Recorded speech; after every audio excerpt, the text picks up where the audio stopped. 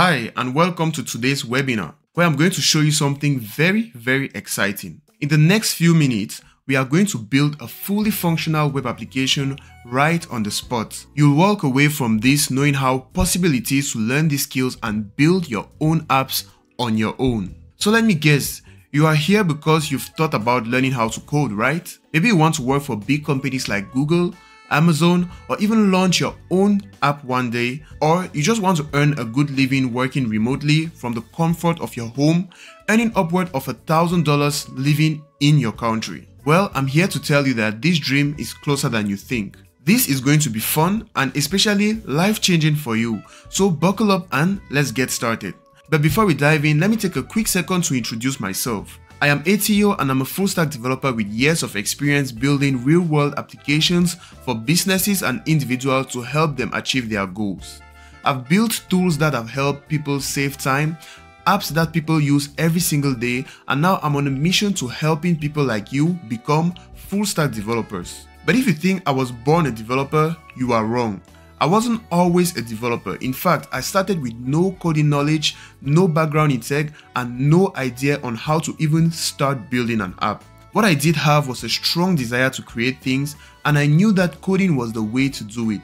So over time, I mastered the skills, freelanced, built a business, and now I'm running the Programmers University where we help people just like you go from zero to full stack developers in less than no time. So if you're sitting here wondering if this is possible for you, let me stop you right there. It absolutely is possible. And by the end of this webinar, I'll show you exactly how you can join me and other students on this journey to become a developer who is, of course, highly paid. And do you know the best part? You need absolutely no prior experience, no previous degrees or certifications to get started. All you need is the willingness to learn, a laptop and an internet connection, which you obviously have if you're watching this webinar with me right now. Now, before we start, let me quickly address a few things because I know what might be running through your mind right now. Maybe you think, but ATO, you must have some secret advantage. You must have something that is really allowing you to reach levels that I cannot reach right now. Your parents were developers, maybe, and encouraged you to learn tech skills. Maybe you study abroad or you were probably born with some special talents. Let me tell you this, I was just like you. I had absolutely no family in tech. My family didn't even know what programming was and didn't even know that you could use it to make a ton of money. I grew up in Cameroon, did most of my education there, and only traveled abroad very late, so I learned everything entirely in Cameroon. And I was in no way some genius who picked everything up in a week. I really struggled at first. The terminology was so confusing, the syntax was so difficult to master, all the tools felt so overwhelming, and it seemed like I will never learn this thing just because of how complex it felt. No one showed me how to do anything, so I spent a lot of time trying to learn, a lot of time failing, and I gave up several times. But I always came back up after giving up. So what happened was that I found the right resources, stayed committed to it, and broke down my learning into simple and manageable steps. And that is exactly what I do now for my students at the Programmers University.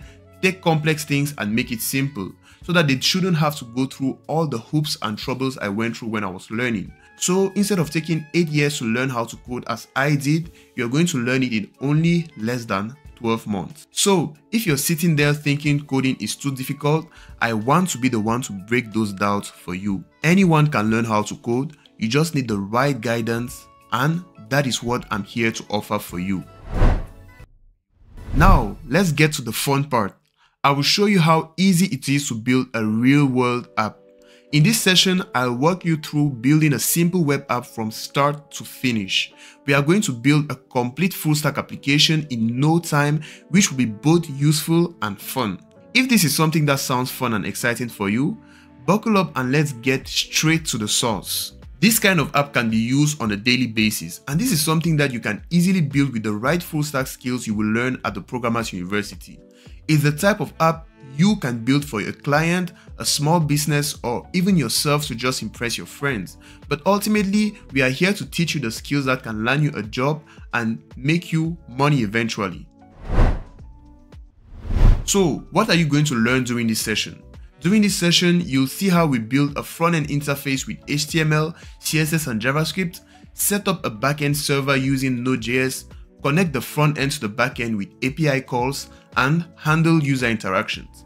This is basically everything you're going to be doing on a daily basis once you're hired as a full stack developer. You're going to learn how all those things are done in today's webinar. And now, before we get started with the coding part, let's start with the basics and define what even is full stack development.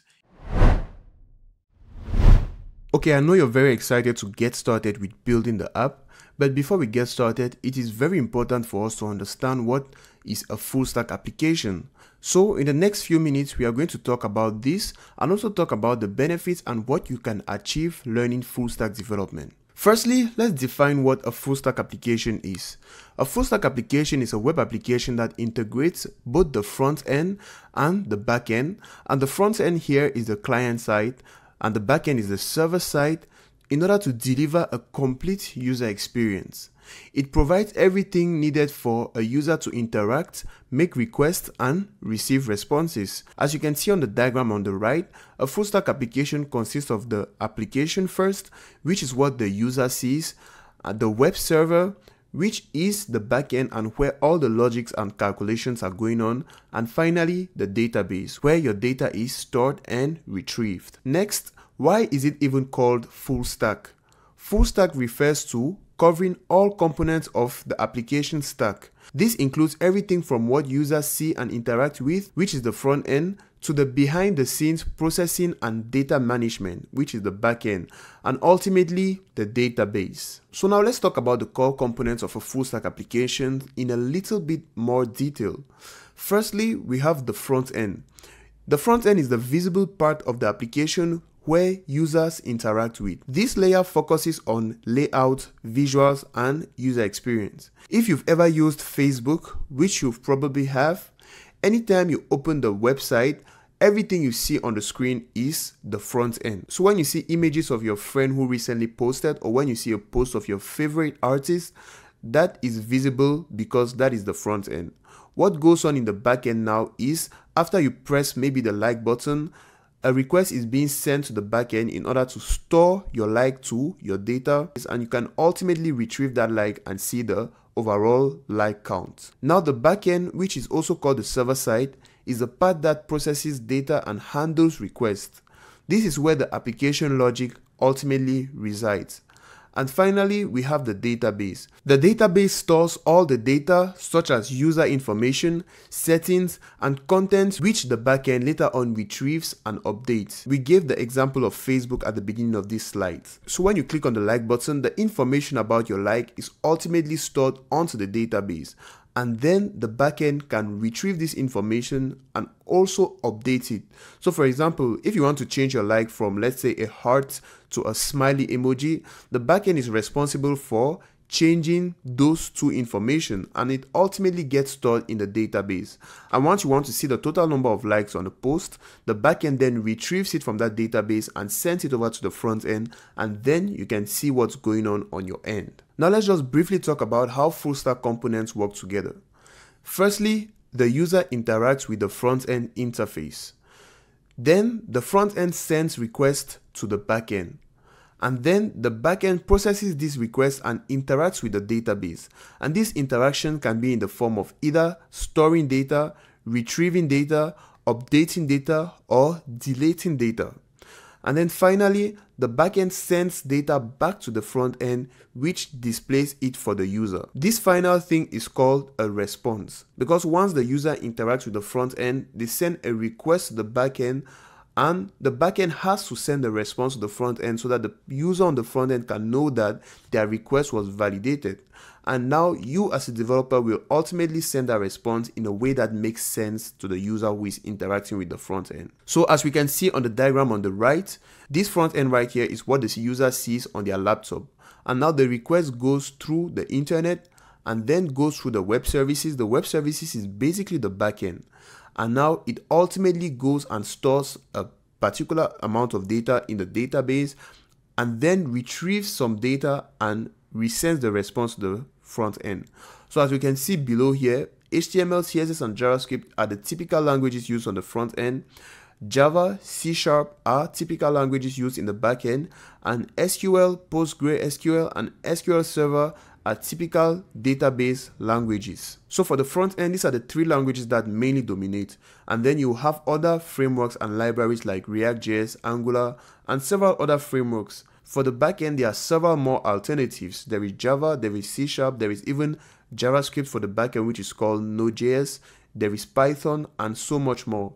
Same goes with the database. There are so many different database languages. What we have here are called SQL databases. There's also what they call NoSQL database for the backend. So all this might seem confusing right now, but don't worry, the more you get into full stack development, the more you're going to understand this, and this is even going to become of second nature to you. It will become very easy that you even wonder why you ever struggled with this. And that is ultimately what we teach in the Programmers University. So moving over to the next, let's look at examples of popular full stack applications. Firstly, we obviously have Facebook, and we don't really need to talk about this, but Facebook is a full stack application which consists of a front end and a robust backend supporting millions of users. Instagram too is a full stack application which handles images, profiles, messaging, and live stream. And finally, we have Netflix, which manages large media libraries, personal recommendations, and playback.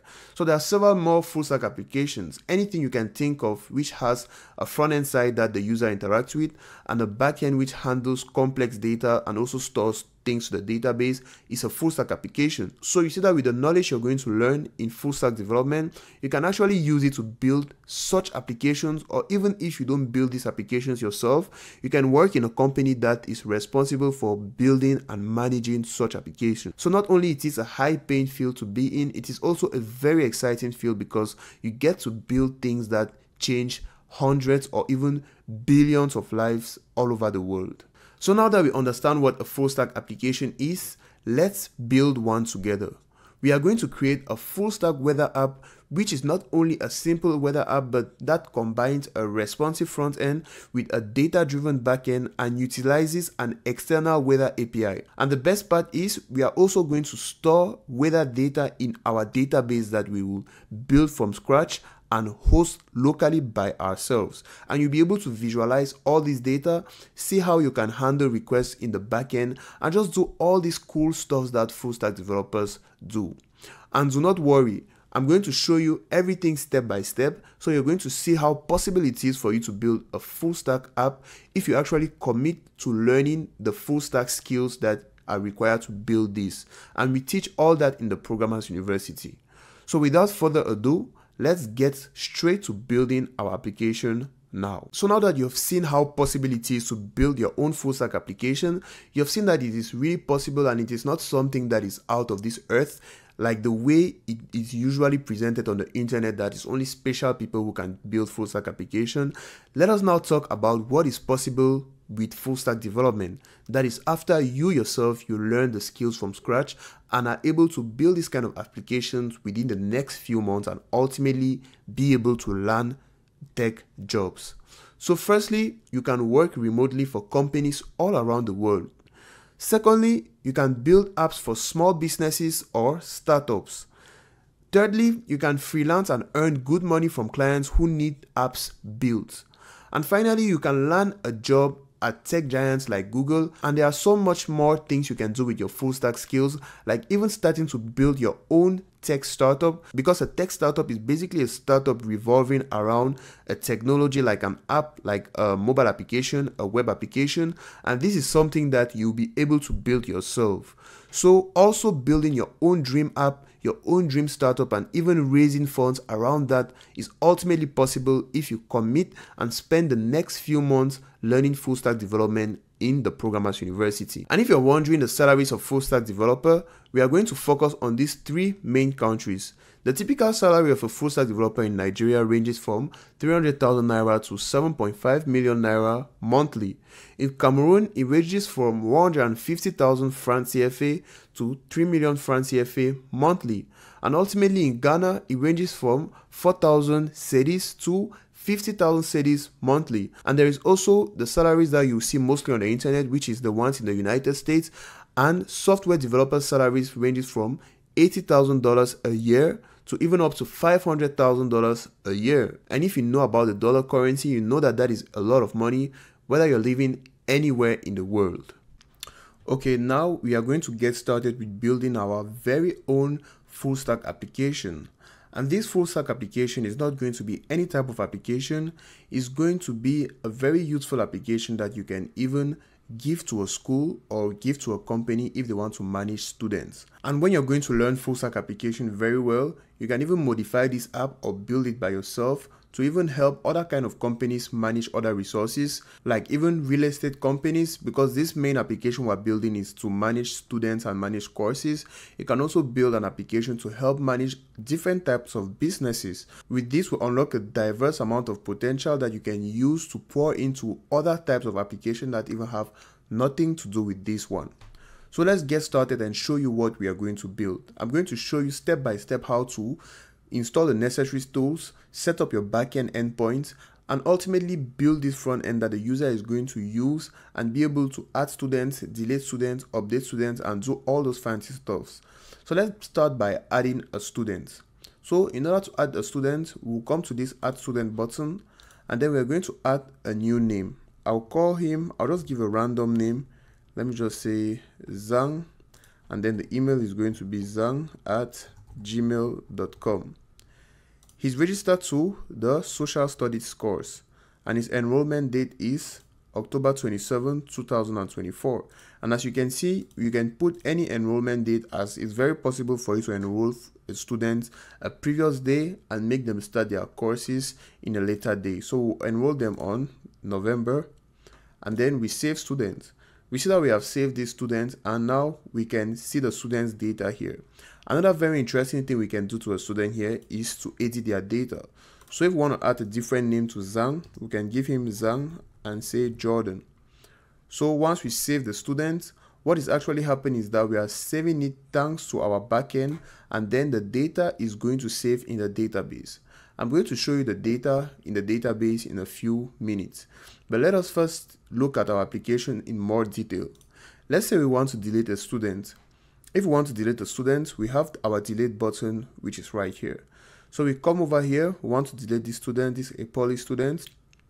We click on the delete button, a pop-up is going to come up asking us if we want to delete the student. And then once we click on the delete button, we see a message here saying student successfully deleted, and we see that the students no longer exist in our database or in our dashboard. Same thing for the courses. If we want to add a new course, we can come here, add course, let's say biology studies. And then for the description, we'll say this is the study of living things. And then the duration can be 24 months because the duration here is months, and what we are receiving here is an integer. So here for the active, we're going to leave it at active, and then we're going to save the course. So we see that this is the new course added here. We can come and edit this course and change its data. We can also delete a course, but we're not going to delete a course right now. So something different that we're going to see is that once we added the course, once we come to add a new student now, we come to select course, we see that the course we just added has come over to the select course. So if we come to full name, we are going to add our student called Epoli, and then we can give the second name or the last name as Sandra. And then we'll say here sandra@gmail.com. We'll select the course, we'll give it the course biology studies, and then the enrollment date is today, and then we save the student. We see that we have a new student added right here. And now if we take a good look at our database, I'm going to pull up our database real quick. So this is our database. We are using MongoDB for this application. We see that we have two collections. The first collection here is our courses collection, and the second collection here is our students collection. So if we open the collection, so we see that the course we just added is not showing in our database. So what we'll do is just to click on this refresh button right here, and this biology studies now shows in our database. And this database is a local database because it runs directly on our PC. It's not found anywhere on the internet. This is run directly on our PC, and I'm going to show you how to set everything up, and you're going to see how easy and how feasible it is to do everything that the developer does on a daily basis in a job. If we go to the students collection, we can refresh it and see different students we added. So this is Tony Bradley. So let me just put it side by side here. This is Tony Bradley here. This is Zhang Jordan, and this is Epoli Sandra. Or it's Sandri instead. I spelled it wrongly. So you can see the actual data that is in here. So here is the name of the student, the email, the course, and this course here corresponds to the course ID. Because one thing in programming is that if you want to access data from a different collection or a different table, you have to reference that data using the document ID. And this is what we have done here. So when it's students register to a course, the course data that is added to the student's document is the course ID. So this first course corresponds to computer science right here. As you can see, this is the same ID here, and that will help us know that the student Tony Bradley is registered to the computer science course.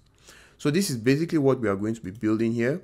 I'll be showing you how to set up everything from scratch, how to build everything and connect the front end with the back end, and ultimately store everything in the database. So by the end of this session, you're going to see exactly how you can do to build your very own full stack application. And if you want to take it further, you can even start learning with us at the Programmers University from scratch, and we'll take you step by step through all the processes we used here. Every single terminology, we're going to help you understand it and help you build your own applications from scratch. So let's get right into it. So first things first, we are going to install the necessary tools. I assume that you're a complete beginner, you don't really know what is going on, so I'll start from scratch. So firstly, we'll install the tool that is going to help us write our code, which this tool is called VS Code. So we are going to start by, we'll write install VS Code. So the first thing that comes up is what we're going to select. So we'll click on install VS Code, and then depending on which operating system you are on, you download the version that suits your operating system. So I am on Windows, so I'm going to click on Windows, and then the download is going to start automatically. Then I can click on download. So I already have VS Code installed on my PC, so I'm not going to install it one more time. But if you don't have it installed, you download the version that is suitable for your operating system. So if I were to download it, I'll download the Windows version. Then the next tool we have to download is NodeJS. So here I'm going to say download NodeJS. Then I'm going to come on the NodeJS website right here, click on NodeJS, and then select the LTS version. LTS means long-term support. This is basically the most stable version. Then in order to make it easy to install, we are going to go to the pre-built installer, and we'll click on download Node.js. So as I previously said, I already have this downloaded, but all you need to do is to download this, open it, and follow the instructions in the installer. This is very easy, so we don't really need to spend too much time showing you. It is very easy to download and install. Just click on download, you open it, and then hit next and save the folder where you want it to be saved on your PC, and you're good to go. So I already have it installed, so no need for me to install it. I'm just showing you here all the tools you need. Then the next tool we need to download and install is MongoDB. So we are going to do this right now. So I'm going to go back to Google. I'll write download MongoDB.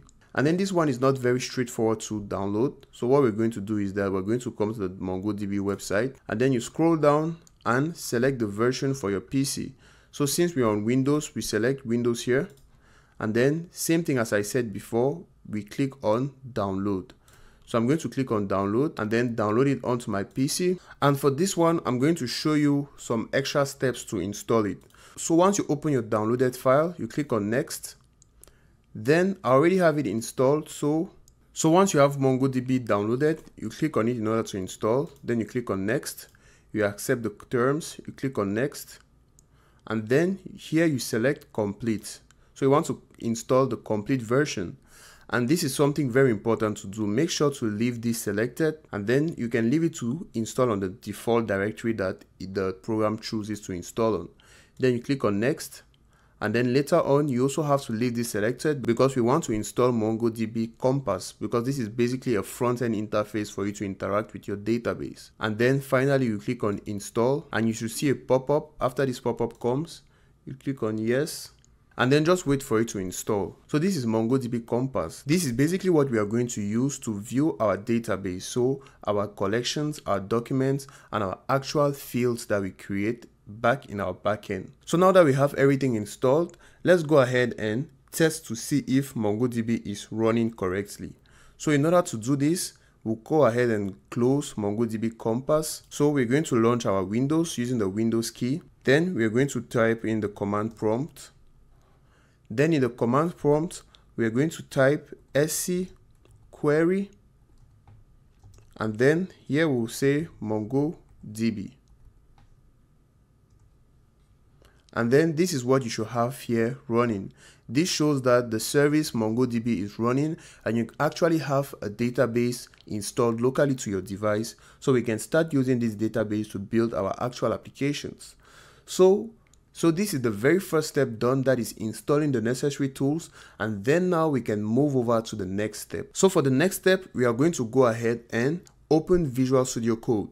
That is the first software you downloaded and installed. Now you have to open it because that is what we're going to be using to be working throughout this lesson. So head over to Windows, open VS Code, and then this is what should show up. So let me expand it so you can see what's going on really well. And now I'm going to increase the size of the text so it can be easy to read. So this is Visual Studio Code. So in Visual Studio Code, here is a quick start menu where you can create a new file, open a folder, clone a Git repository, and all this cool stuff. And here is where you see the recent project you recently worked on. So what we are going to do now is that we are going to create a new folder. And since I'm working directly on my desktop, I like creating folders on my desktop. So what I'm going to do is that I'll right click here and then go to new, go to folder, and I'll create my new folder. I'll call it Student Management App. So we have our new folder created. You can create this folder anywhere. And in order to open this folder, there are two ways. If you created it on the desktop like me, you can just drag and drop it here. Or you can come here to open folder, you click on open folder and browse through the folders in your PC and open that folder directly to VS Code. So I'll just drag and drop mine right here. So now that we have our folder opened, the next thing we need to do is to create our necessary folders for our program.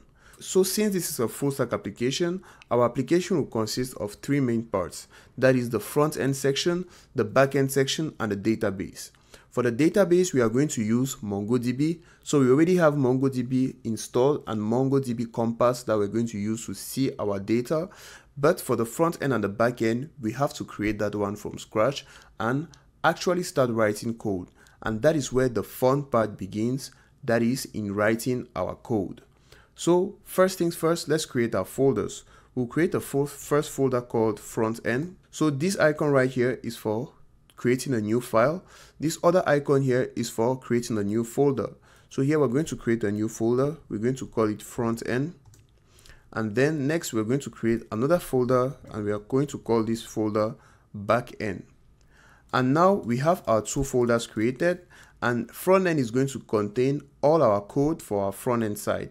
That is the side that the user is going to see and interact with. And then the backend is going to contain all the business logic of the application. That is, the backend will contain our API endpoints. So everything that will help us add students, delete students, update students' data, and so on. I always recommend starting with the backend when you're building your full stack application, because the backend helps you lay down how data is going to be organized and how data is going to be accessed throughout your application.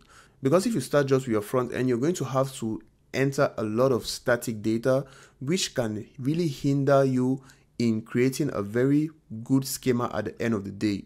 So starting with the backend will help you create the necessary schemas, will help you create the necessary endpoints so that you can just end up creating your front end with all the data already available for you.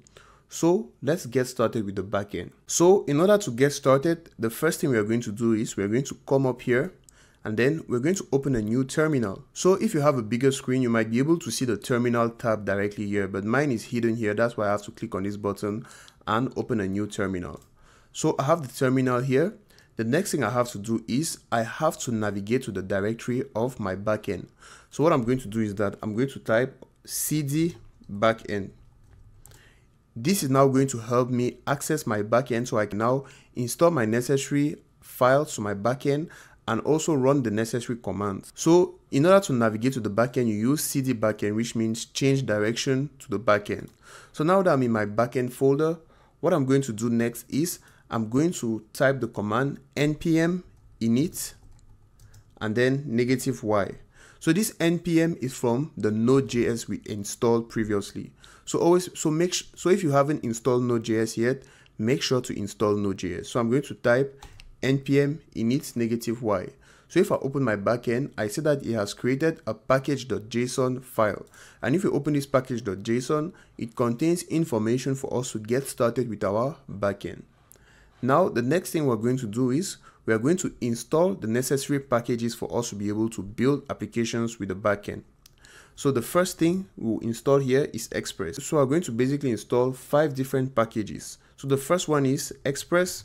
Express is what is going to help us build API endpoints. That is what we're going to use to establish a communication between the front end and the back end. Then we are going to install Mongoose. Mongoose is basically what is going to help us access our MongoDB backend and use different functions that are going to help us store data into our MongoDB backend. And this course will allow your web application to safely handle requests from different origins, that is, domains, protocols, or ports. The next thing we're going to install here is .env. This .env will help us create a secure environment so we can put necessary string of text so that we shouldn't have to commit them to our repository once we want to share the changes to GitHub or something like that. The next thing we're going to install here is Axios. And for this particular application, we are not going to use Axios, but in case we want to use Axios, Axios is going to help us easily fetch data from external APIs. And finally, we are going to install NodeMon. So NodeMon is a utility that automatically restarts your Node.js application when it detects any file changes in the directory. So in order to install all this, you need to write each of them separated with a space and then end up pressing the enter key. Okay, as we see, we have an error, and this error is just because I didn't write the install key, or I didn't write the install keyword. So now that I've written npm install express mongoose course.env axios and nodemon, when I press enter, it should take a while. It'll just take a few minutes or a few seconds and install everything. So everything is done installing. We see that this is everything we just installed, and it created a new folder called node modules. This node modules actually contains the data and the code for all these packages we just installed. Now, the next thing we need to do is to create a file that is going to contain all our code which we will use to run our backend. So we come over to the backend here, we right click, we come on new file, and then we write server.js. This is Node.js, and remember that Node.js is JavaScript, so the extension has to be JS. Server.js, we can now start writing our code. So since the code for this application is quite lengthy, I'm not going to be typing every single thing for this code. We are just going to be inserting all the lines of code so you can see how the application comes together. Remember that you're not going to learn how to build a complete application like this from scratch in a day. It takes practice and dedication to reach to a level where you can actually build this by yourself. So this is going to help you understand how we do to build these applications, see the possibilities, and ultimately get you started with your coding journey so you can learn all this from scratch, understand how they work, and build your own application. So the first thing we are going to do is to import our necessary packages that we're going to use throughout this our backend. So the first one we're going to use is Express. So we're going to start by defining a constant called Express and then attribute this value to it. This is basically calling the Express package we just installed and giving it to this constant right here. We're going to do the same thing for Mongoose. We'll do the same thing for course. Okay, before we start writing our lines of code, we are also going to install 2 different packages that are going to make our work easier. And the first package is called Winston. So we're going to use npm install Winston, and we are also going to install Morgan. So these two packages is going to help us log each of our requests onto our terminal. So each time there is a request from the front end, we can actually see the actual request in the back end and validate to see if our requests are working well. So we are just going to install it and we'll be implementing it as we go. So now that we've created our server.js and installed our necessary packages, we are going to start adding in our code step by step and explaining what is going on. So the first thing I want to do here is to define the packages that we are going to use. So firstly, we are going to say const express, and then we'll require express. So this require express here basically imports the Express.js framework from Node modules. So this is the same thing for the mongoose, the course, and all of these other things that have this require keyword. It's importing each of these packages and each of these frameworks onto our application so we can actually access it and use it throughout. So now the next thing we're going to do is to define our core application. So here we are going to say const app equals to express, basically calling the express object. This will allow us to access all the methods, all the functions from this package. Next, we have to define our middleware, and our middleware are going to be things like the course. So we're going to say app.use course, and then next we are going to say app.use express.json, and then next we are going to say app.use, and then next we are going to say app.use express.static public. So this line tells Express to serve static files like images, CSS, and JavaScript from a directory named public. It's like creating a direct path to your static object. So we don't really need this for the sake of this application, but generally you're going to need it when you're going to be writing your own backends. So we're just going to leave it there. So next we need to establish the MongoDB connection. And for this, I'm going to go ahead and paste the code we need for the MongoDB connection. And here in this mongoose.connect, remember that we just defined the mongoose constant that requires the mongoose package. So from this, we have access to the connect method, which helps us establish the connection with our MongoDB. And here we see that we're accessing a variable called process.env.mongodb URI, which is supposed to be stored inside our process.mv file. And now we have to create our .env file. What we have to do here is to come over here to new file and then write .env. And now this will help us write our sensitive data like our ports, our API keys, and so on. So we're going to copy what we have here and then we're going to paste here. So this is the MongoDB URI, which is the default URI that our database is going to be running on, and it's going to be running on the port 3000.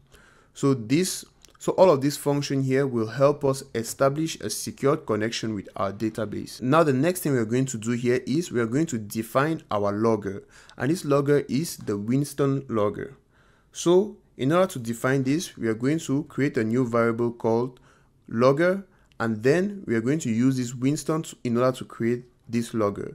So you don't need to understand how this works. This is found in the Winston documentation. So once you're going to get more accustomed with coding and reading documentation, you'll be able to head over to other documentations and see how packages like this are being used in order to build your own application. But the reason we are establishing this is to have a valid login throughout our application. So anytime there is an API request or an API call to our backend, we should be able to see it logged throughout our application. So all what we have done so far yet, we have not yet started actually coding the API endpoints to store, update, delete students and courses. We are doing this right now in order to make our backend more accessible for developers and for you yourself as a full stack developer to use.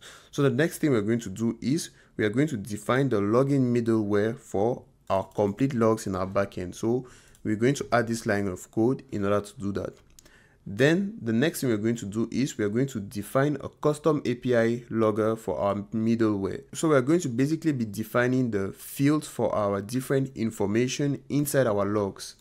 So let's do it here by adding this piece of code. So all of this right here is what is going to show once we are going to be logging the data onto our terminal. We're going to be having the method that is being used, the path, the status, the params, the query, and so on. So once we are going to start running our backend, you see how all this is working. I remember that this app is an instance of our express that we defined up here. So here we use the app.use API logger to tell our app that it's actually going to be using this API logger somewhere in our application. Then next, we also have to define an error handling middleware. So we're going to do something similar to this API logger here, and this is the code we will add for the error handling. So if there is an error in our application, if there is an error in our API call, we should be able to see it inside our error logger, and it's going to come as, and the error is going to come in the form of a red color to show you that there's an error, and you should probably address it via maybe your backend, or via sending a write API call, or via properly using the API in your front end. Now we can go straight into defining the schemas for our student data. So first, what we're going to do here is that we're going to create a constant called student schema. And then in this schema, we're going to say new mongoose schema. This is basically going to create a new schema in our MongoDB database. And if you don't know what a schema is, in MongoDB, a schema is typically used with Mongoose in NodeJS, as we are using Mongoose right here to define the schema. And it's like a blueprint that defines the structure and rules for your documents in a collection. So let us go ahead and define this schema. Firstly, in our schema, we're going to have a name, and this name is going to have type string. And if you don't know what a string is just a series of characters. And then the required here is going to be true. It means that a student must have a name. And then the next schema we'll have here is the email. For the email, is going to be similar. The type is going to be string, required is going to be true, and then we'll add another variable called unique, and unique is going to be set to be true, because two students cannot have the same email, or two people cannot even have the same email. Then we are going to set another field for course. And then for the course, the type here is going to be string, because remember that the course takes the ID of the course you're going to create. And required is going to be true, because every student has to be registered to a course. And we're going to just copy and paste the next two fields we're going to have inside our database. So the next two is enrollment date, and we have the type here date, and then required is true. And we have status, the type is string, and then required is enum. And if you don't know what enum is, it's basically a property that specifies a list of allowed values for a field.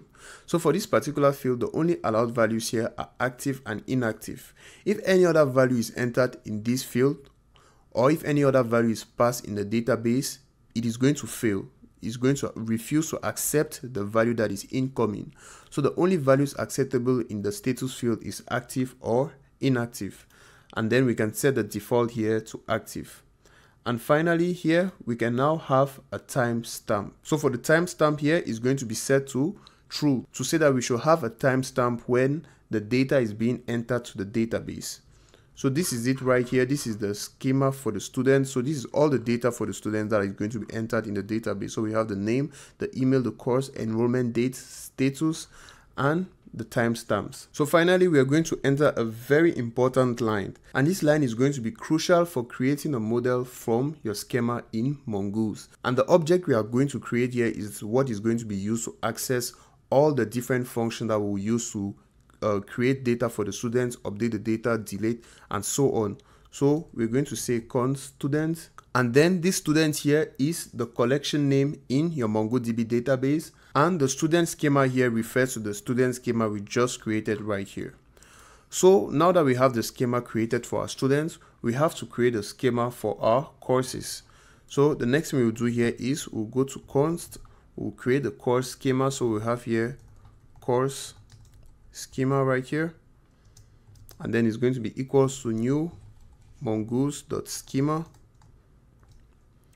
And then inside this schema here, similar to what we had in the students, we're going to have the course name, and in our course name we're going to have a type of string, and then unique is going to be true, because in a school you cannot have two courses with the same name. So course name has to be unique. And then we're going to have description. We're going to give a course description. We're going to give the type here of string, and then required true. We'll also have the duration, because we want to know how long a course is going to last for.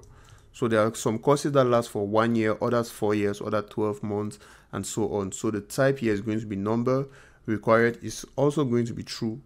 And then now we're going to have status. For the status, we're going to have type, string, and then enum, active and inactive. And the default value here is going to be active. And finally, we're going to give it a timestamp. So we'll say timestamp true. And similarly to what we did for the students, we have to define the model for our course.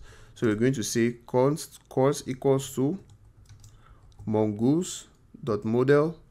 And then here we'll define the course collection and give the course schema right here that we just created. Now the next part is the most interesting part, which is our API routes. So we have to start by creating the routes for our courses. So here we're going to say course routes, and this is what will allow us to interact with our backend directly from our front end. And this get right here is what they call an HTTP request. There are several types of HTTP requests. You have the get, you have the update, you have the put, you have the delete, you have the post. So the get, as the name suggests, is used to get data or retrieve data. So now we're going to create an API endpoint using this get request. So here we're going to have API /courses, and this is going to help us get all the courses available in our database. And now here we're going to create an async function. This is going to be the request and then the response. And now we can have an arrow function here, and here we're going to have a try catch block. So now, since this lesson is not about us writing every single line, I'm going to copy what we have and paste here and then explain what is going on. So here we're going to have what is called a try catch block. So this try block here is being executed first, and this catch is used to catch any errors that arises when trying to run this code. So this line right here helps us retrieve the course from our database and then sort it in ascending order. So it helps us retrieve the courses in our database and sorting them in ascending order. So this basically tells us to start from the first letter in the alphabet up to the last. So if the first course starts with, let's say A, let's say it's accounting, that is going to be the first course that is retrieved from the database. And it's going to retrieve all the courses in alphabetical order up to the last. This is basically what we are getting from this API endpoint. We are retrieving all the courses, and this catch here is used to catch any errors that arise and logs it onto our terminal. This logger right here is very useful, as if we are successfully able to fetch courses, it's going to tell us that we have retrieved this amount of courses successfully. So next, let's create the next API endpoint. This next API endpoint is called a post request. This post request helps us send data onto our API.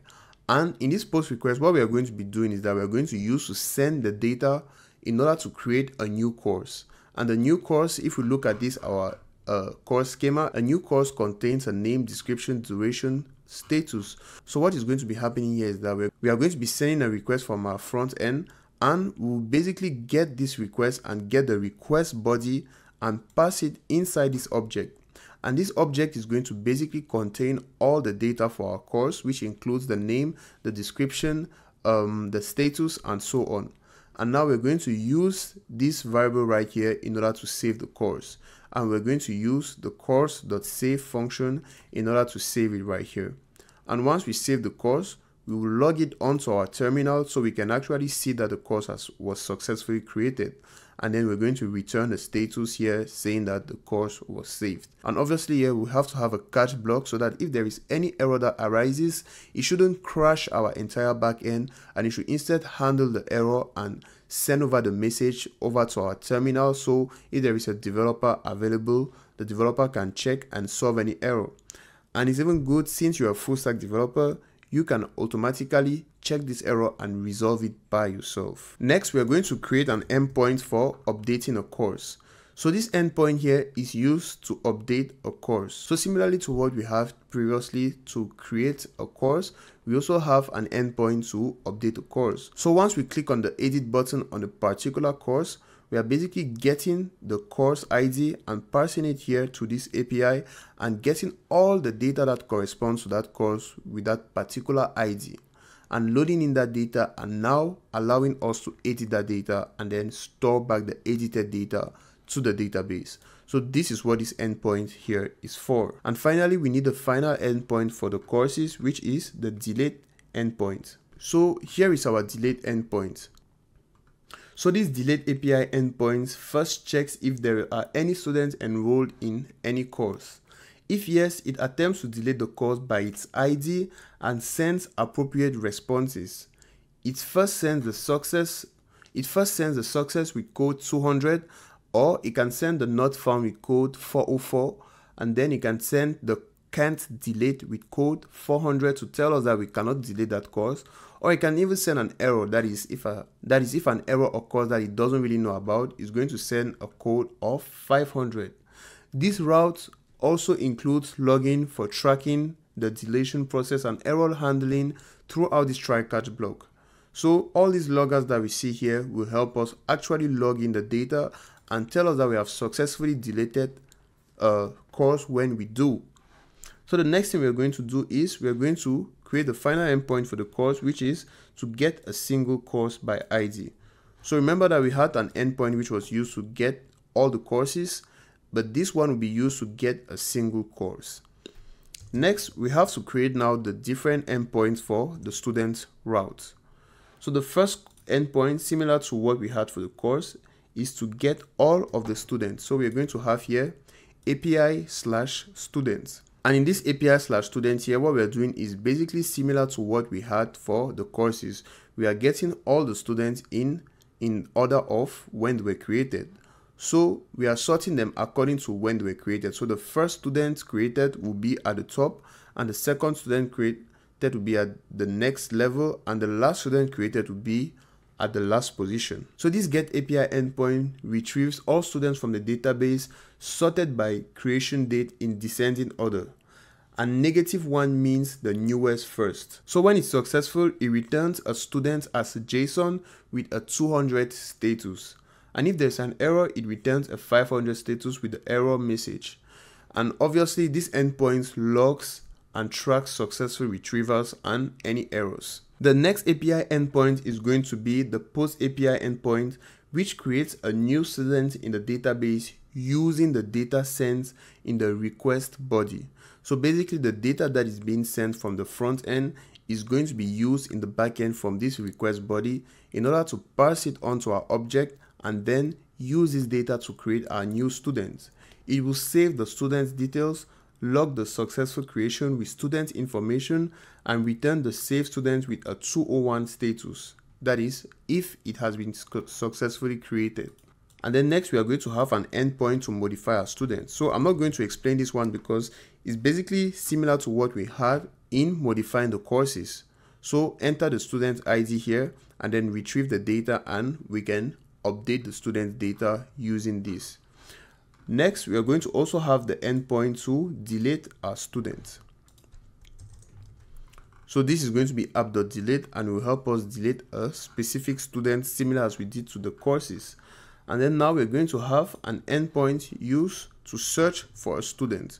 So this is going to be using the app.get, and then this is going to use the API.search/search.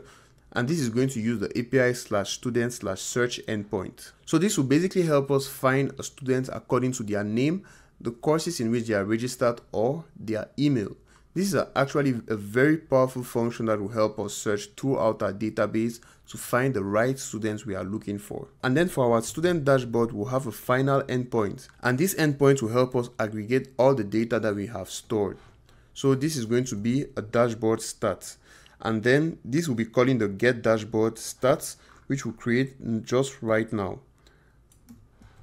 This get dashboard stats is going to be an asynchronous function that will help us retrieve the total students, the active students, active courses, graduates, and course count. And it also help us retrieve the success rate. So this last success rate is going to be if we want to expand on this application and add also graduates, add also several other data. We'll use this success rate in order to count the number of students who graduated and see the percentage of students who have actually succeeded. So this is what this dashboard stats API endpoint is going to do. It will help us aggregate all this data and be able to retrieve the total of each of the tables we are going to have. And now finally, I'm going to add 2 endpoints in order for us to check if our data, and now I'm going to add 2 endpoints to actually check if our backend is running successfully. So I'm not going to explain every single thing that is going on there, but I'm just going to add it so once we run our backend, we can check if they are actually running. So the name of the endpoint is called health, and this health endpoint will be used to check if our backend is running and if everything works well. So we can also have a detailed health here to actually check if everything is working well before we proceed to calling our endpoint in our front end. Finally, let's add this endpoint as we added this similar endpoint to our courses, but we didn't add to our students. That is just to get a single student by their ID. Now we're going to add the final function that is going to help us format the uptime of our application. So this is it here. It's just some mathematical calculations in order to format our uptime. And then now we have to be able to start our server. So in order to start the server, we're going to say const port equals to process.env.port, and this process.env.port here basically access this port right here, which is in the .env file, which is port 3000. Or we can add the 3000 here to say that if it's not able to access the .env file for some reason, it should come and access it using this value. So you should come and access this value directly. These two straight slashes right here are to say or. So either access this or this. So next we are going to start our server. We'll say app.listen. So we are basically telling it to listen to this port and listen to any changes right here. Here we're going to have an arrow function, and here we're going to say console.log server is running on port this. So basically port 3000. So in order to see if this is working, let's go ahead and run our application. So to run our application, we are going to say node and then our application name, which is server.js. So here we're going to say node server.js, and then we should see everything running right here. We have some warnings here. We can go ahead and ignore this warning, but these are the two main things that we want to see. So it says server is running on port 3000, and it says it is connected to MongoDB. So our backend is officially running, and now we can start testing our endpoints. So this is one major part of your application which is already running, and you can see the number of lines of code that we had done to achieve all this. So obviously you can always have a fewer number of lines of code in your application depending on the complexity of the application you're trying to build, or you can even have more lines of code. There are even applications who have up to even like 100,000 lines of code, but this is a relatively small application, so we only have 400 lines of code for all these endpoints and all these functions we just created. So let's go ahead and test if this backend is actually working. So I'm going to pull up my browser right now. I'm just going to put it right next to our backend so you can see what's happening here. Okay, so we can see right what is happening here. Our backend is basically running on port 3000. So in order to call it, we're going to say HTTP. Then we're going to have here localhost. And then since it's running on port 3000, we're going to say here 3000/health, because remember that we defined an endpoint called health, which is going to check if our database and our endpoints are working correctly. So if we click on enter, see that we first of all have a log that is being logged directly in our terminal to show that we have actually interacted with our backend via our website or our web browser. So this is the first part of our full stack application that is already done. Our backend is running, and we are able to access this backend via an API endpoint on our browser. So this is it happening in real time here. So we have the status which says up, so our server is actually up, and we have the timestamp which gives the current time, and then the uptime which says for how long the backend has been running. And the environment is development. Development means that work is still in progress. You have not yet pushed it to the public for the public to start using. It's still in development. So we can also see a detailed health. So if we go down right here, let's go down to our endpoint we had on the health. So we have the health detailed. So we have here health detailed. We can also see some detailed login or some detailed information about the health of our application. It means our application is up and running, it's connected, the backend is connected to MongoDB. We have the memory which is running right now, and everything works fine. This is our logs that are being logged anytime an API call is made to our backend. So we can actually see in real time how many API calls are being done. So now the next thing we are going to do is all these API endpoints we just created right now, we are going to be able to see them on the front end. But before that, let's go ahead and change the name of our application. I'm going to say Student Management App here, just because I already have a database called Student Management back in my MongoDB. And just to differentiate, I'm going to add app right here. So let's also go and do it on the first section here. Let's go and change it right here. Let's call it Student Management App. So we don't need to do any other change. Those two changes are okay. So now let's run our backend one more time. So we have server is running on port 3000. Let's still go ahead and test it. Let's rerun the health. So we actually have some information logged here. Let's rerun this again. We are having our backend up and running. Now the next thing we need to do now is to open MongoDB Compass, because we have to make sure our backend is running and our database is also running. So this is MongoDB Compass here. So what you're going to do on your end is that you're going to create a new connection. I already have a new connection already set up. So what you do is that you create a new connection and you give the connection a name. So once you give it a name, you click on connect and it's going to connect to your database. I have my own connection already established and I named it Weather App. So this basically contains all the different databases that I have on my PC. So I have a database for my weather app. This is the first student management I created, and this is the second. So if I click on it here, we see that we have two collections already created. And the first collection here is the courses collection, which contains no data. The second collection is the students collection, and we created it thanks to this. So this is the course collection we created here, or the course model, and this is for the students. So you see that once we create it directly in our code, it comes over and creates a new database collection for us to be able to use right here. So we already have everything set up for our backend.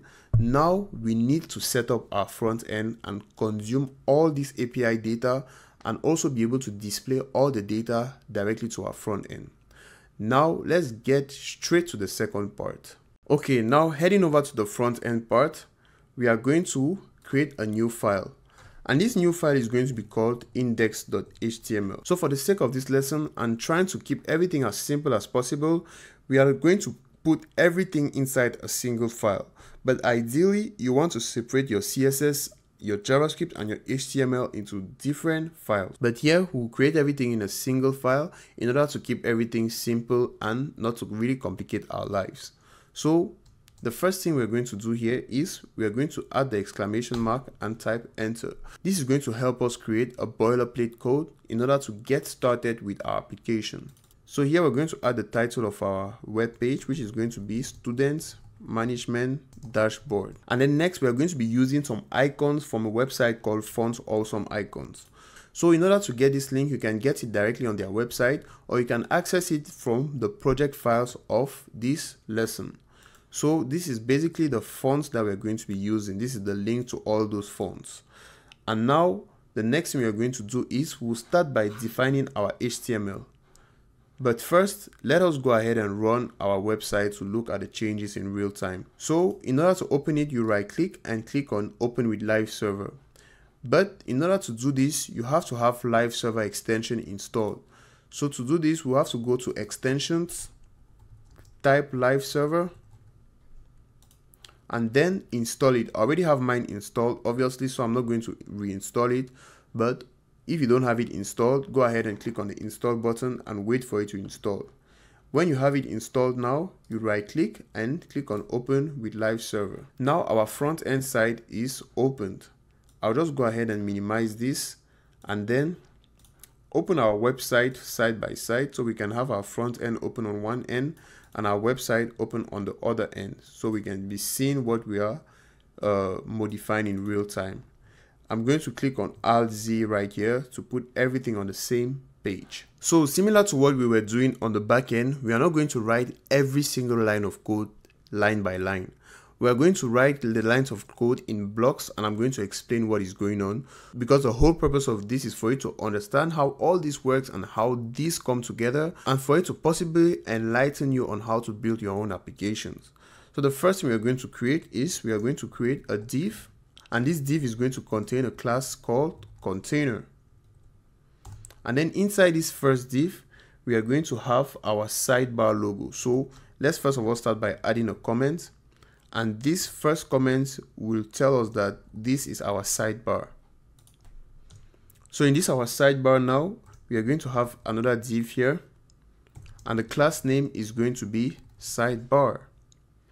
And in this sidebar now, because remember, when you have a dashboard, you have like a sidebar that spans across the left of your web page, and then you have the content which is on the right. So we have to have a div that is going to contain all of the other tabs in our sidebar. That is why we are setting everything inside this sidebar div. So the first thing that our sidebar is going to have is the logo. So for the logo, we're going to have the class called logo, and then inside this logo we are going to have an icon with class name FAS, which stands for Font Awesome, FA graduation cap. So let me just go ahead and write it real quick. And this is basically the icon that has come up here. And the name that we're going to put right beside this icon is Edu Manager. So it basically stands for Educational Manager. So this is our logo that we have created right here. So now the next things we are going to do, similar to this one, is we are going to have several different options right here. I'm just going to copy all of them and paste here, so we shouldn't make this too lengthy. Okay, the next thing we are going to do is we're going to have our div. We'll have a next div, and then for the class name we're going to have nav item, and then we're going to set this to active, and then we're going to have here data section, and then we'll set it to dashboard, and then here we are going to have we'll set this here to dashboard. Here we're going to have an icon right here with the class name FAS FA chart, and then pi, and then now just below this is going to be the name dashboard. So this is basically how we're going to be doing to add our dashboard elements. So what I'm going to do now is just that I'm just going to copy this and then paste it several times for our different dashboard elements.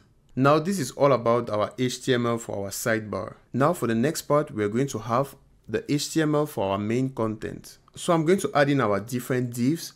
So for this section, I'm going to add in our different div. And the first thing we're going to get started with is to add the main div. And this main div will contain everything in our main section. This class is going to be called main content. And remember that all of these classes is what we are going to use in our CSS in order to style all of our HTML. Now let us add a header. This header is going to basically contain the navigation menu, which is not actually going to be a menu, but it's just going to be a navigation bar with the search button. As you can see, we have search students here, and we have the admin name right here. Now just below this header section, we are going to now have the dashboard section. And similarly to what we did above, we will copy everything and just paste, so we shouldn't type every single thing. And remember that the code to this application is available on our repository. So this is what we have here. So this dashboard is going to have the total students, the active students, the graduates, and the success rate. So these different class names right here are what we're going to use to style it and give it a very nice shape and something that actually makes sense for us to visualize our data. So this is everything that is going to be on our dashboard section.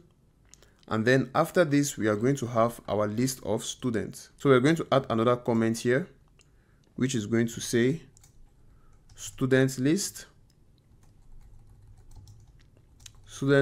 in dashboard.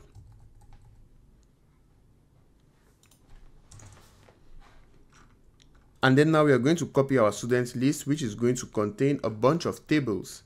And as you can see here, here is the main div that contains the students list. this is the button that is going to be used to add a student. And once we click on this button, it's going to call this open modal function, which we are going to define in our JavaScript. And then below this button, we have now our table.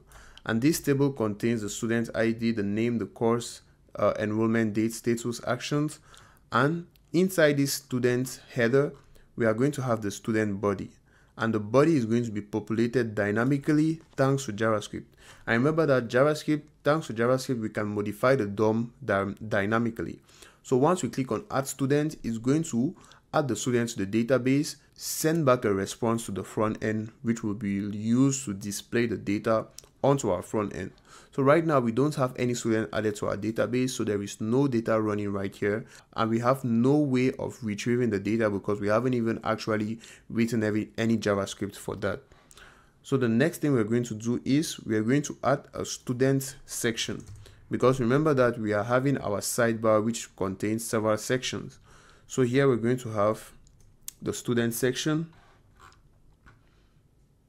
and this student section will just contain the table we just created. So this student section still just contains this same thing we just added above. And then now we are going to have the course section.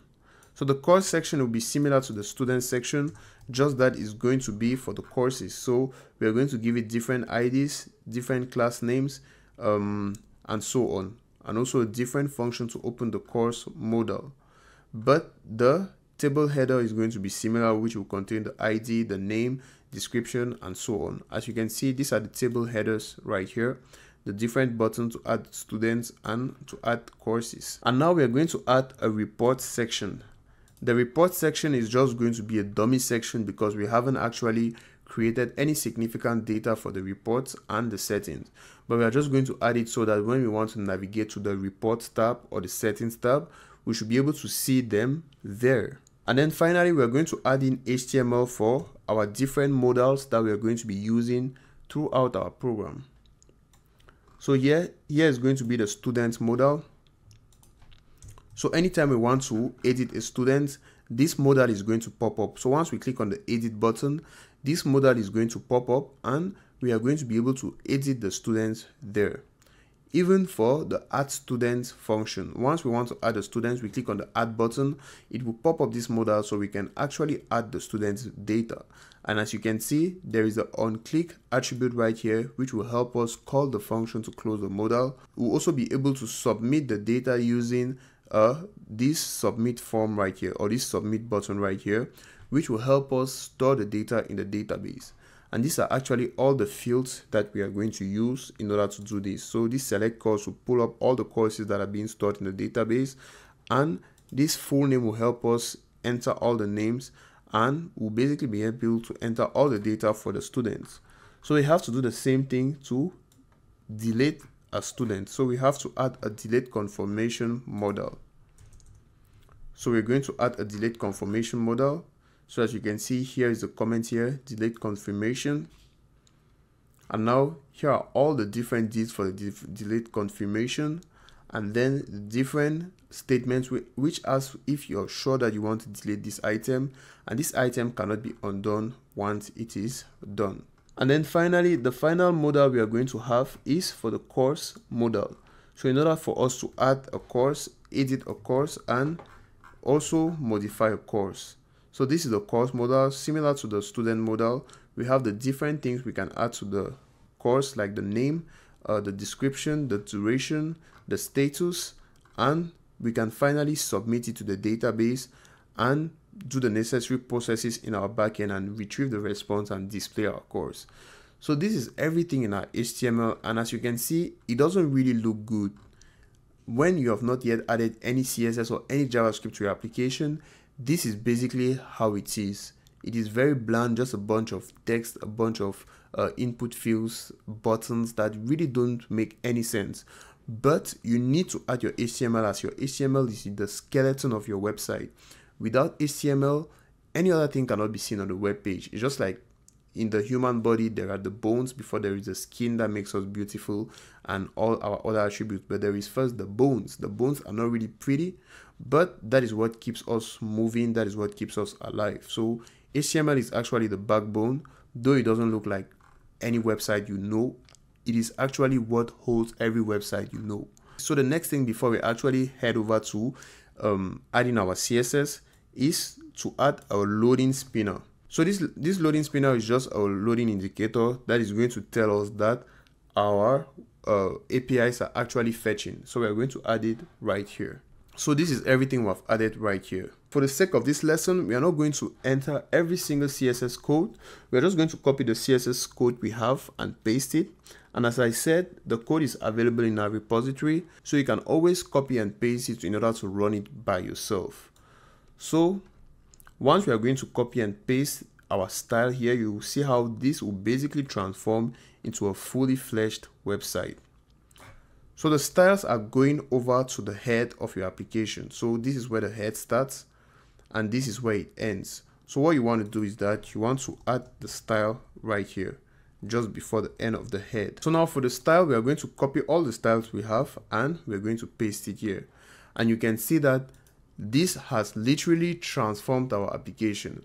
Obviously, when you're building your own application from scratch, you're not magically going to copy CSS from somewhere and paste it onto your application. You have to write the CSS manually. And once you enroll to the Programmers University, we basically teach you all what these properties are for, how they work, how you can combine them to achieve very interesting layouts as we have here. So this is the dashboard we just created. Right now, we cannot yet navigate between different elements in our dashboard just because we have to write the navigation function in our JavaScript. But you can already see how this actually looks good. All the buttons that were looking ugly now look good. And then here is the admin, here is the search button, and here is everything we have for our application. But now this application doesn't really do much because it is just some static text and it doesn't really have anything much going on to it. Where the real magic happens now is in the JavaScript, because JavaScript helps us dynamically add data, add elements, add several things onto our application that you cannot do just with HTML and CSS. So CSS will help beautify your website, HTML will help establish the backbone of your website, and JavaScript will help build in the functionality. Now let's head over and add the functionality using JavaScript. So in order to do this, we are going to go at the very bottom just before our body ends, and we're going to add two tags called scripts. So we are going to open and close the script, and that is where we will be adding all our JavaScript in our application. And this is now where we are going to be able to consume all our APIs, store, retrieve data, and so on. So the first thing we have to do is we have to define the global state and constant. So firstly, we first have to define our API endpoint. Remember that in our backend that we just created, this is our backend that is still running. We have our API endpoint which says that the server is running on port 3000. So we have to define this base URL here, which is running on the local host 3000. So this is basically where we're going to be accessing our API because it's running locally. But if we were to host this our backend, and we have a valid official URL, we'll be able to use that URL in our application. But now everything is running locally, even our database.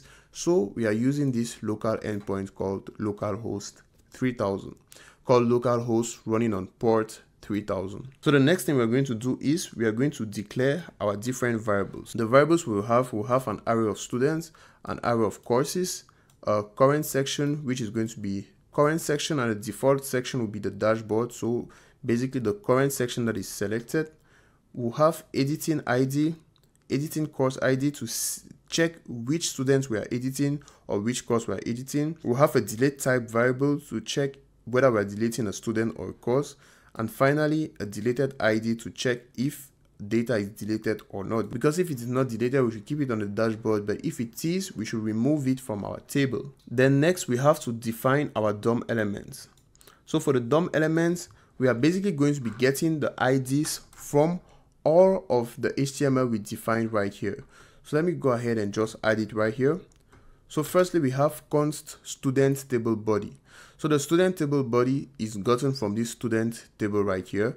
If we tap Ctrl D and we see where it was, we see that this ID belongs to this table body right here for the students. As you can see, this is where the data for the students will be populated dynamically, and we have to get the data directly in our JavaScript.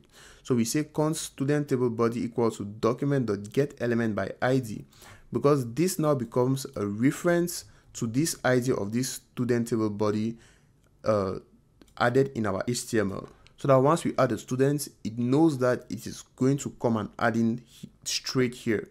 Without this ID, JavaScript will have no way to know where to place this, but thanks to this ID, JavaScript knows that once you add the students, it has to come and place it directly in this location.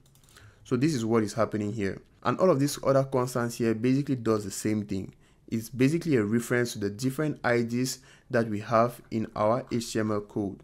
So if we click on this and press Ctrl D, you see that we have defined the different IDs all over our HTML code here.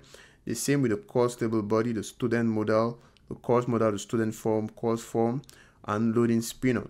So this is so that we can have a reference in our JavaScript code, so we can go ahead and dynamically modify all those HTML elements inside our HTML code. Now the next thing we're going to do is we are going to initialize our dashboard.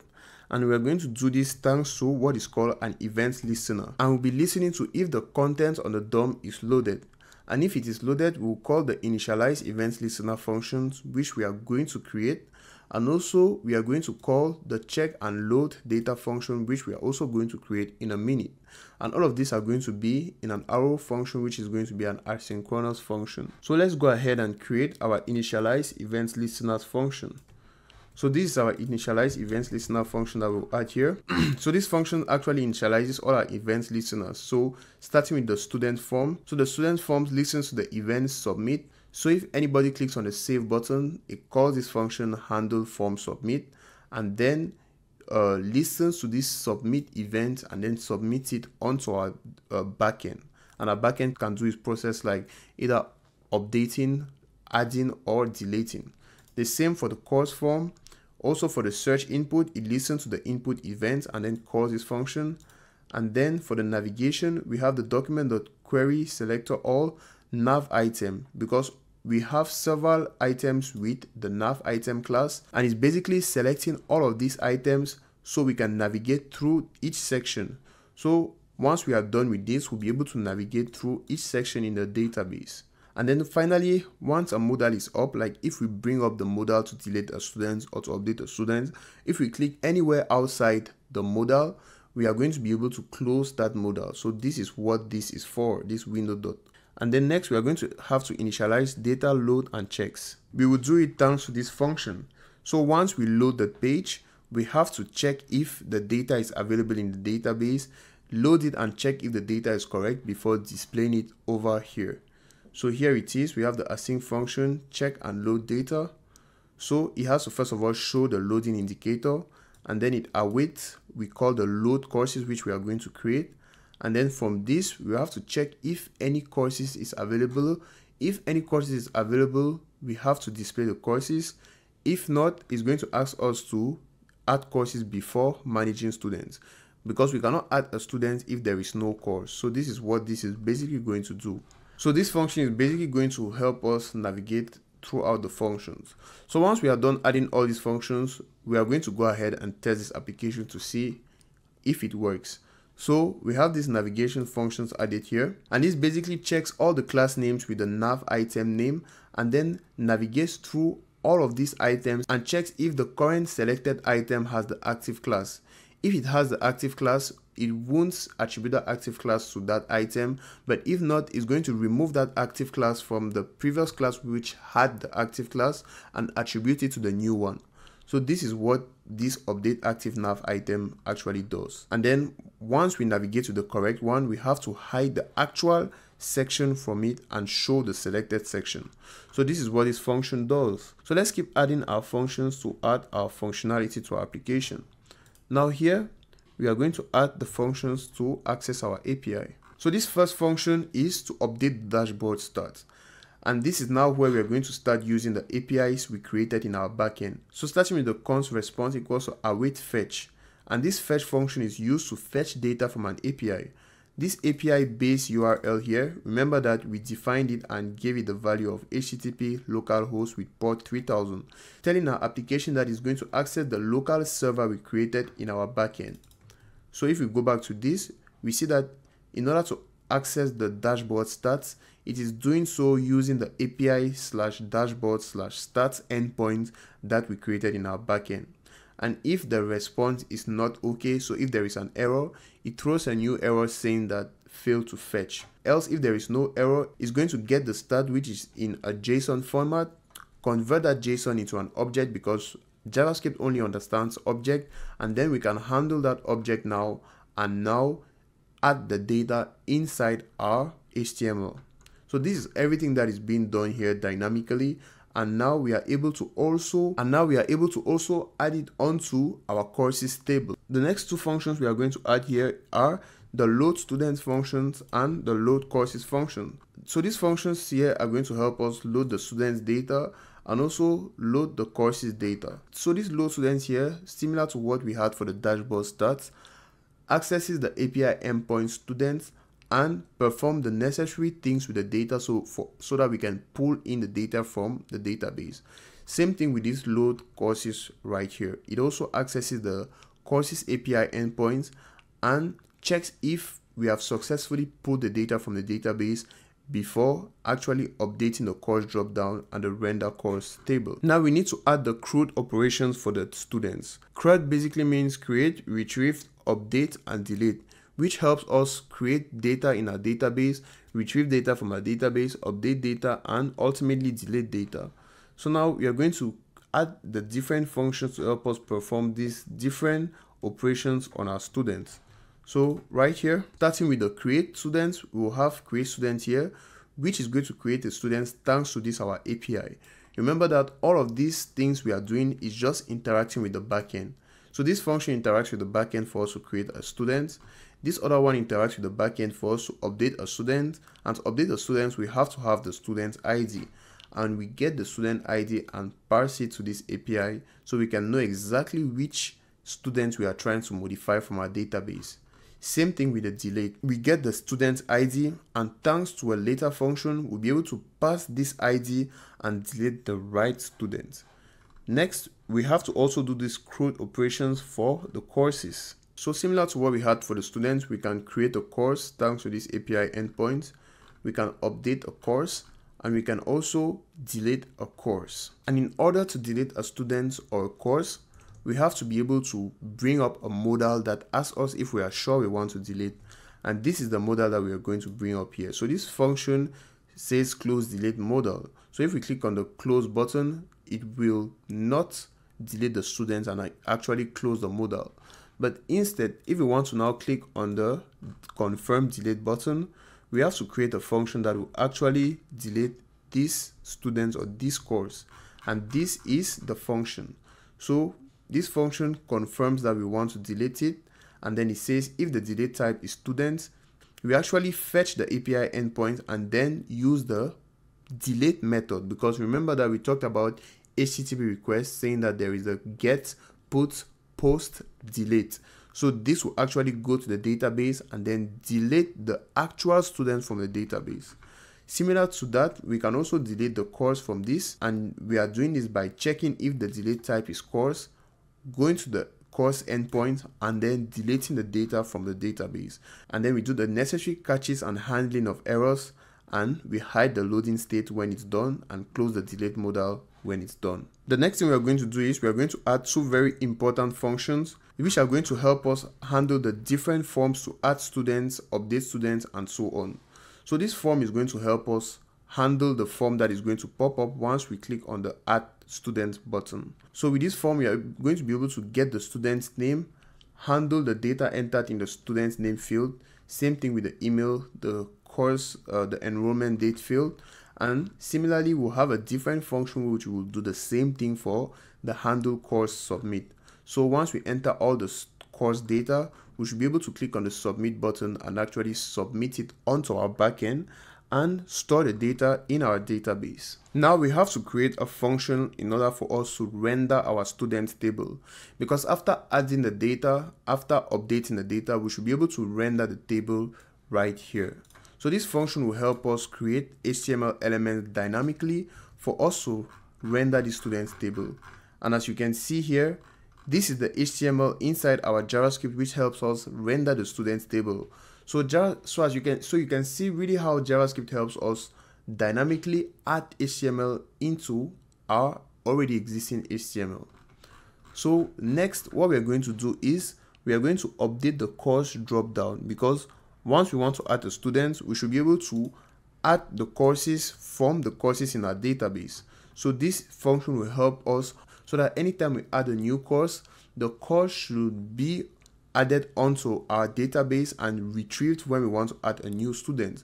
Because to add a new student, we should be able to retrieve the courses already existing, so we can attribute a course to a student, because a student cannot exist if the student doesn't have a course. So this function is going to help us do that. And then next, we are going to do the render course table, similar to what we did for the render student table. So we are going to add the render course table. It's going to be a very similar function to the render student table, so we don't really need to explain it. We are basically going to also be dynamically adding the students, the courses data onto our HTML. And then now we are going to add the different functions for us to modify the modal. So here is the open modal function. So once you click on the add student button, this will tell you to add at least one course before adding a student, or if a course is already added, it's going to open the course modal. Then you have the close modal function, which will help you obviously close your modal, and then open course modal help you open the course modal if you want to add a new course, and finally the close course modal. So these are the different functions for our modals. Then now we are going to add two functions. One is going to be to edit the students. The next is going to be to edit the course. So here we have edit student, which is going to take the ID as a parameter, and is going to use this ID in order to parse it in our API endpoint, so we can actually get the right students we are trying to edit. Next, we are going to do the same for the edit course, taking the ID also as a parameter, and then now using this ID to pass it to our API endpoint that we created, and now check if it has a valid response. If it does have a valid response, we can go ahead and use the data gotten from it. If not, it's going to throw an error. And then the next thing we're going to implement is the search functionality. So this search functionality will help us search for students based on their name or their email. So here we have let's search timeout. So if we take too much time trying to search for a student and not find any student, it should time out the search, so stop searching via our API. And obviously we also have to use the API endpoint called search, which is going to help us search for a student in our database. Now we are just going to add some small utility functions, like a function to format the date, to format the date for input, to capitalize first letter for the name, and so on. So this is the function to format the date. Then we have the function to format the date for input, and also to capitalize the first letter for the student's name. And then we're going to also have some other helper functions like the loading state, the function to hide the loading state, and so on. Then finally, we're going to add a very important function that will help us bring up the modal once we load a student from a database and the student doesn't actually exist. And also, thanks to this function, if we are trying to load a student and there is no course in the database, it will tell us that add a course before trying to add a student. So this is going to help us do that, and this is going to be our notification system. So thanks to this notification system, if we reload this page, it tells us that please add courses before managing students. So we cannot actually pull any students from the database because there is no course that has been added. So you see, it already brings up the modal, tells us to add a new course, and now before we can proceed, we have to add a new course. And then we also have now the error handler function to help us handle any errors. And adding this final function is going to be the end of our front end. So we can go ahead now and test our front end. So if we reload this, you see that once we reload this, we go to the dashboard. Once we click on reload, it automatically brings us to the course. So we can actually create a new course or add a new course before adding a student. So let us check if everything is working out correctly. We are going to minimize this so we can have our backend constantly logging data anytime an API call is being made. So once we save a course, an API call is made. Once we load data, an API call is made, and we can see the API calls directly from our backend right here. So if we add the course name here, we have computer engineering. We give a description, let's say learn how to code. The duration is 12 months, and then we save the course. We see that there was an API call here. So what has happened here is that we have actually stored data in our database via a request and received a response, and this response is the data that has actually been stored. So everything you see here is the data that is already stored in our database. We can open MongoDB Compass and then come to our student management app right here, and then enter the courses, refresh it, and this is the first course we just added, the computer engineering, with the description learn how to code, duration 12, and active as we see right here. So we can still add another data, or we can still add another course. We are going to say, let's say chemistry. For description, we'll say organic chemistry and inorganic chemistry, and then for the duration is going to be 24 months.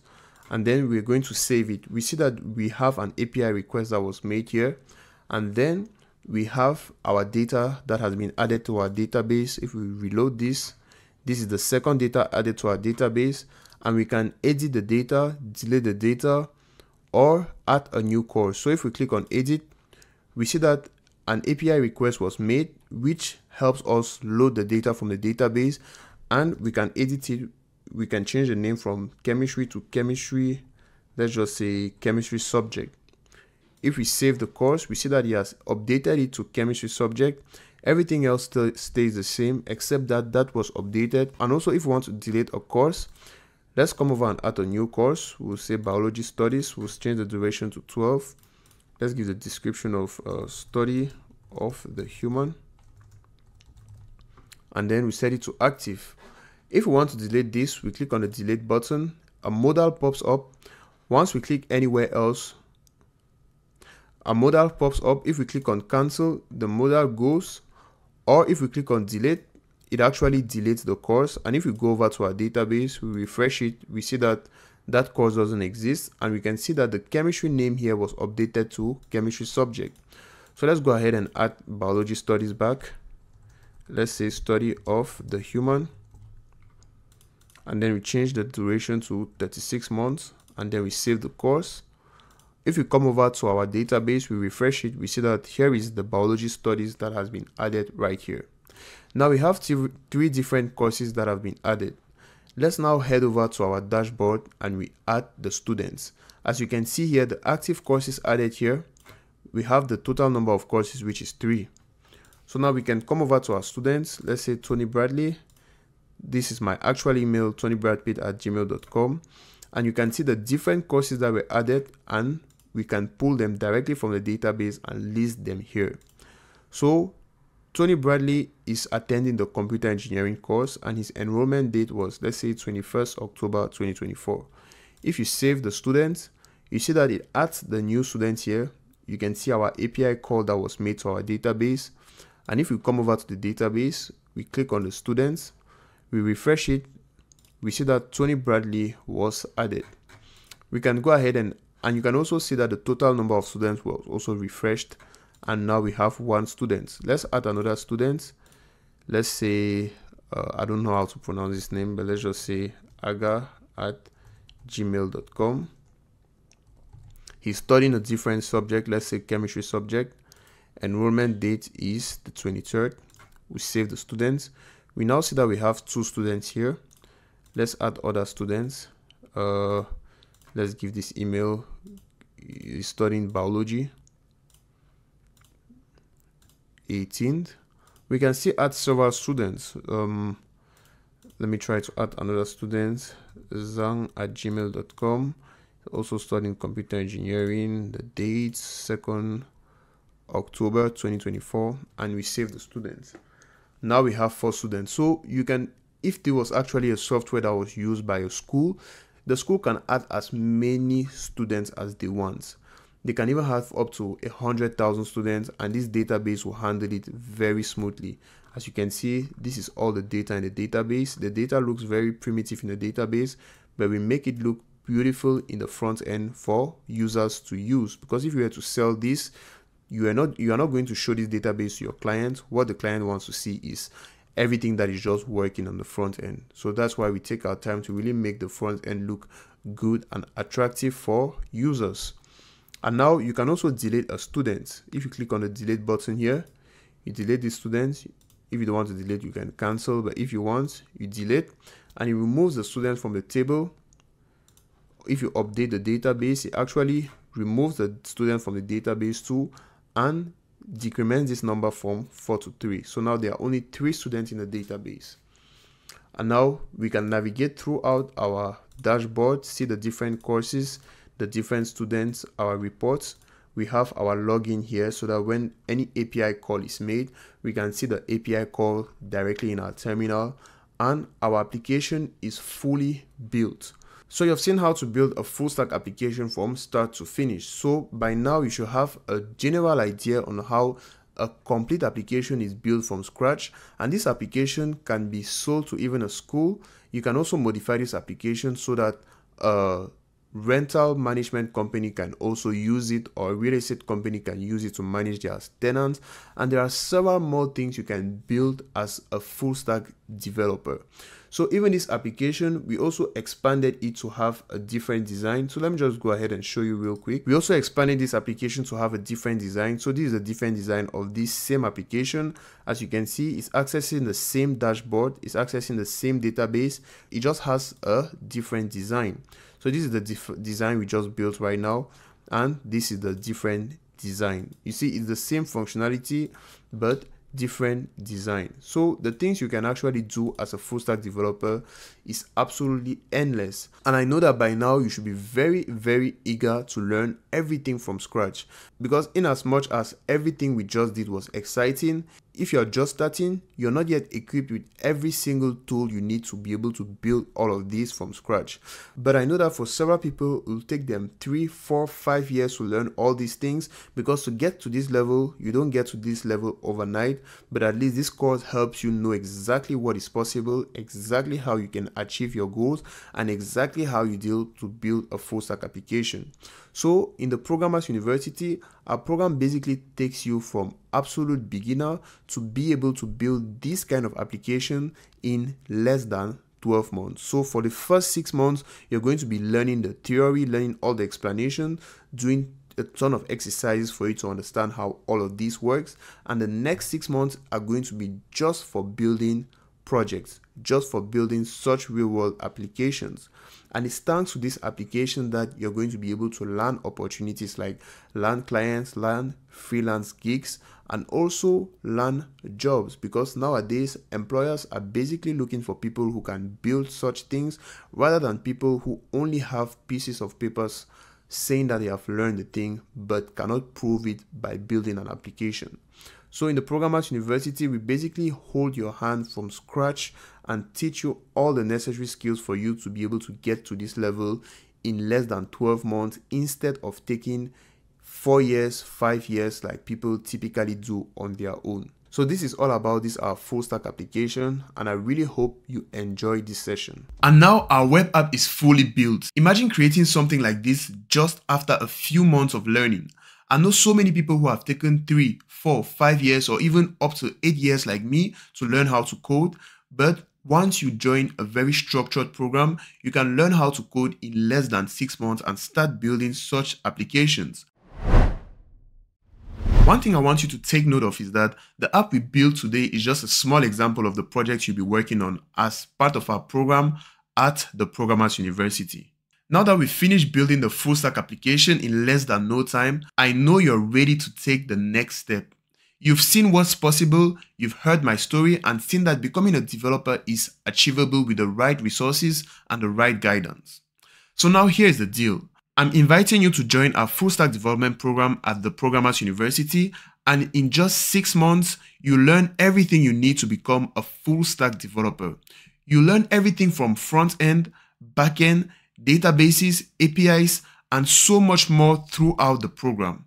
You will work on real-world projects just like the app we built today and graduate ready to start applying for jobs freelancing, or even building your very own tech startup with the skills you acquired. And the best part is, the projects you're going to build throughout the program can be projects you will use to show employers directly after graduating, and these projects are projects that are going to be referred to in order to consider you as a strong candidate for the job. So after the program, you can get directly to earning with the skills you've learned throughout the program. And of course, we do not only focus on technical skills because we know that not everyone knows how to prepare for interviews. So we also prep you up for interviews, show you how to build your resume, help you build a complete portfolio which is very attractive for potential recruiters or potential clients, and prep you up so you can be ready for the real world market. Right now, we are offering a special offer for those who want to enroll in the upcoming program. The full price for this program is $350, which can be paid in your local currency, or you can choose to pay in installments, and we offer 3 installment plans of $120 throughout the program. There is no upfront cost beyond that. Even after the program, you can still get help from our mentors, you can still ask questions and join our community of alumni where we share regular opportunities from other companies who want to recruit our students. So the value you're getting is not only while you're in the program, it's also after you graduate from this program. So this is so much value you're getting from literally just sacrificing what you would have sacrificed to do something that wouldn't really help your life in the long term. So spaces fill up very quickly each batch, so we want to make sure that we can follow up every student, so there is a very limited amount of students we can take each batch. Make sure to join as soon as possible because we are soon closing the registrations for the next upcoming batch. If you're ready to join us today, click on the link below to chat with us directly on WhatsApp.